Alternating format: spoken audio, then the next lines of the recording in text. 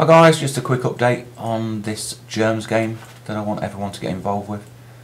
As you can see, I've got some tilt controls in now, basically tilt to live style, but I've also sort of added a Pac-Man type game mechanic in there as well, where in order to kill these orange things chasing me here, you have to collect so many small spores, and then a big pill appears, and with this particular type of enemy you have to actually hover over it for a few seconds before it dies. I'm going to actually have these run away from you once you collect the orange pill.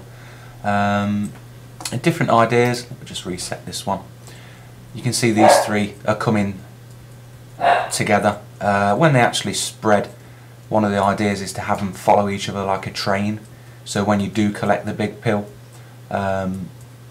you can actually get some nice bonuses. Other ideas for different gameplay mechanics are survival mode, where you have to survive say 30 seconds in a level. You've got loads of baddies chasing you, and you've got these sort of warp gates that you go into, say down here, and it will just warp me to the opposite corner. And that's just a few ideas I've got for the game.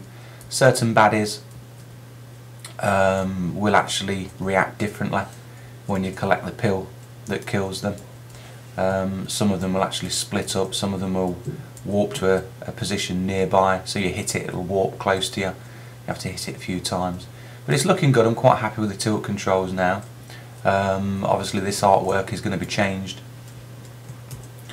but any more ideas guys would be greatly appreciated, and hopefully I'll speak to you soon.